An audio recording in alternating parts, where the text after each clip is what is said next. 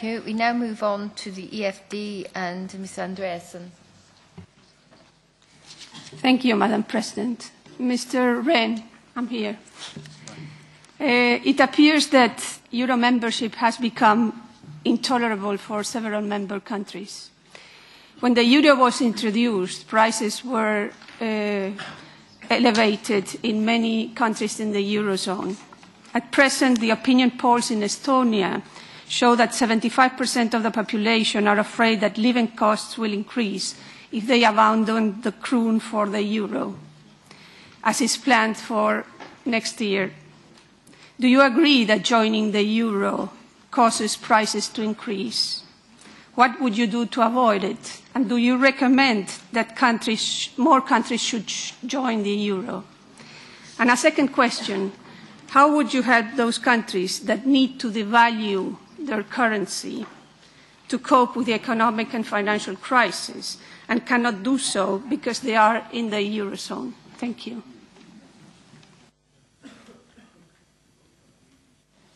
Okay, I try to use my time for answering to your first question concerning the price rises. Membership in the eurozone should not cause prices to rise. And of course, that is dependent on the country's economic policies and ability to sustain low inflation, which is in fact one of the entry criteria of any country to the Eurozone. There is no major evidence of price increases, even though there may be some minor increases when figures are rounded, but if the economic policies are right and inflation is kept at bay, there should be no general price rises in the context of the euro accession. You asked whether I'm in favor or against the enlargement of the eurozone. I'm in favor on the basis of the Treaty on European Union. When a country meets the conditions of joining the eurozone, the next likely candidate being Estonia, it should be able to enter the eurozone.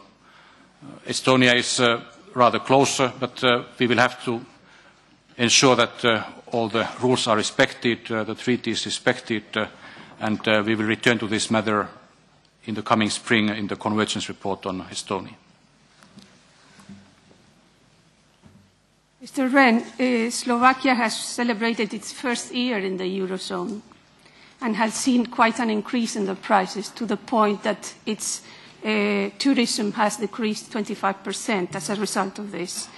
Its GDP has dropped 1% more than its neighbor, the Czech Republic. How do you explain this, and how do you justify that this doesn't have anything to do with joining the Eurozone?